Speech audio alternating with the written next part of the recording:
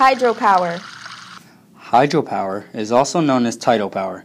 This is another method to create electricity by using the flow of water.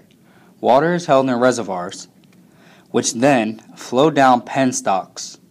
The control gate allows the water to stop and go through the penstocks. The flow of the water through this canal triggers the tide turbines to start spinning. This triggers the generator inside of the powerhouse, which then allows the creation of electricity to start.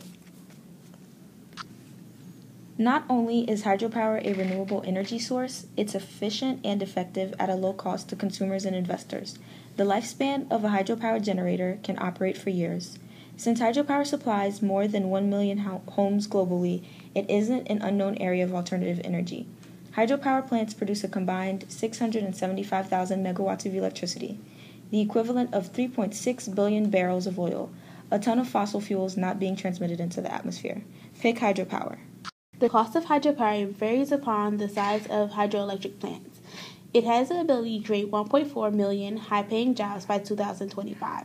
Consumers in Idaho, Washington, and Oregon pay significantly less in electricity bills because they use hydropower.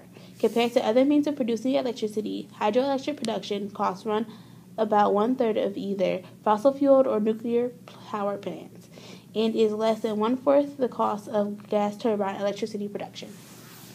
Hydropower. Less money and more benefits by the hour.